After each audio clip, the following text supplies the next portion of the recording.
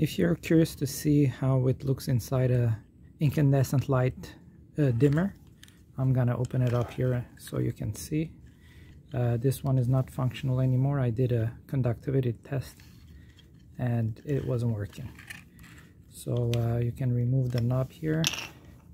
This is a Leviton 600 watt incandescent dimmer. It's riveted, so it's non-serviceable, so you're gonna have to destroy. So I caught it with a hacksaw over here and here, and then you can open it up.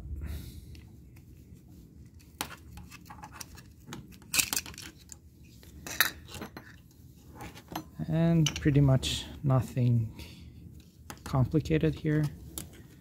There is a copper coil here, and then there are two capacitors, one here, one here, and behind that there's a what looks like a triac here, right here. And finally you have the rheostat to adjust the light intensity.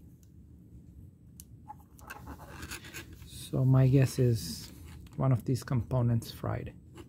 Either the capacitors, which I think they're hard to fry, but maybe the triac is dead.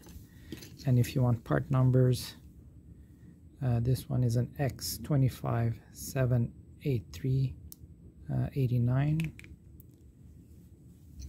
and the capacitor is an SRM 473K250.